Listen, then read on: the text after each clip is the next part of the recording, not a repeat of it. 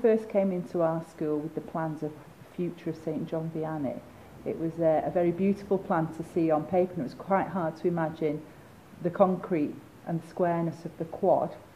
And watching the progress of the children and your staff working together as a team has created a beautiful, beautiful scene for us to look out of our building, for our children to look at it. And when we need quiet time, you've developed an area that has proven to calm children. At one stage you go out there and the children be quite heightened, whereas now when you go out they walk around and they have reflective time. It's changed their thoughts, I think, when they go into the area that you've created it. There was some plants there in the quiet area, but now it's an open space, quiet area, and it's beautiful. So it has worked. I've noticed when we sit down as a staff, we sit and have our lunch in the Rainbow Building, and it's really pleasant to look out at the quad area. And the staff are making comments like, oh, it's beautiful to look at, it's lovely to see the willow, how it's grown and developed, and the plants. So we've watched actually from things from going from a small project into a large project, and everybody's noticing and saying it looks beautiful, it looks wonderful. The governors have actually mentioned when they're walking up to meetings that it's a remarkable area and the project's worked. It really has. We started with a wide range of materials from 2D, 3D, lots of walls, lots of papers and cards, and the children worked on their own individual piece. Following that, Ian took a load of photographs of the pictures and distorted the colours and things like that, and then returned to the group with those. And then from that we all began to work on one piece of paper, taking those ideas and turned into one piece of art that the whole group produced together. The impact that they had was a set project within a smaller time frame than usual, and it was a project that we all contributed together. A project whereby all the children began with their own ideas and then gradually swapped ideas around with each other, developed the ideas with each other, and then put the piece together as one final big project, which has then stood inside the school grounds. And I think that was an important aspect of it, really. The idea was that we worked together as a team, shared ideas, developed each other's ideas, and then the art piece stands within the school as like a monument to this cooperation and this harmonious working together, if you will.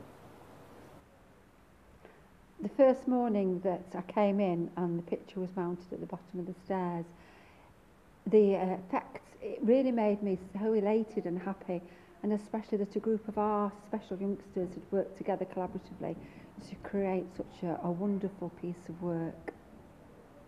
In the second project we did, it was called Self Boxes, and the children were given a choice of various boxes which they were encouraged to decorate the outside and the inside. And we talked about how the boxes reflected ourselves and the outside of the exterior that we present to people, and then the interior of our feelings and our interests. And that was discussed throughout the project as a pastoral therapeutic aspect of the process. So tell us about how you made that. I also paint the box outside, but not in the inside. Difficult getting the materials. Did you know what colours you wanted to use? Yeah, I used purple, my favourite colour.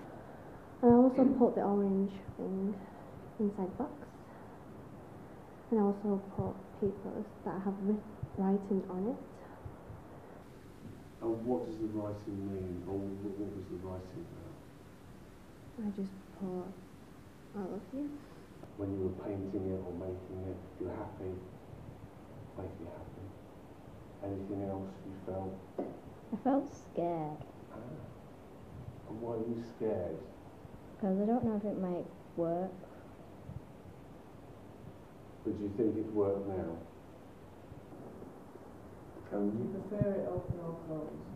Sometimes open and sometimes closed. Okay, I thought, well, I might as well try and do something that's a bit creative. So I made it basically full of exploding emotions. It's a lid full of buttons like a bit edgy on the outside, and then the inside it's got a woolly centre with a soft cushioning. So I made the one of those boxes there with the feathers on, with some random decorations or anything like that. Yeah. Together. So how did that make you feel when you could see all your friends' work and your work together? Helpful, very helpful, kind, nice. It's a lovely idea to work all together, you see. And you like that feeling of togetherness? Yeah, of course. Of course, yeah. And then the final piece, so this is now on display. Yeah. And so all the school, I assume, will see it. So Yeah. how does that make you feel that everybody's going to see your work? Feels like I'm outstanding. You feel it's outstanding? Yeah. Yeah. Festival.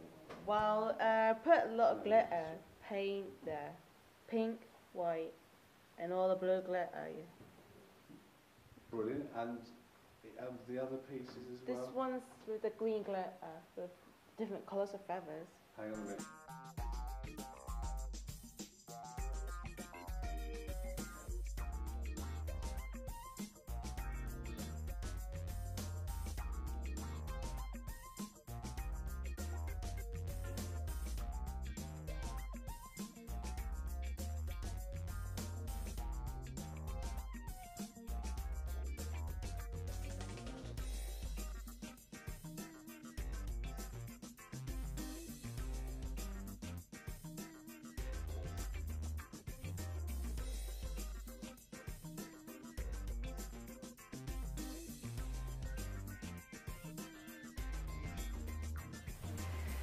Since last September, when we came back and we were started to work with ETS and One Education, the improvements around the school have been immense, really. From the willow weaving that is now growing and taking on a life of its own, to the artwork that have been involved, has really improved not only the environment, but also helped with children's attitude and learning and behaviour.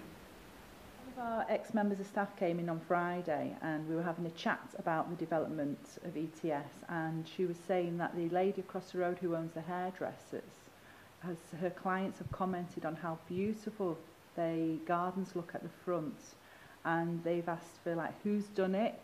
They've said that, you know, they could sit there and look at it all the time.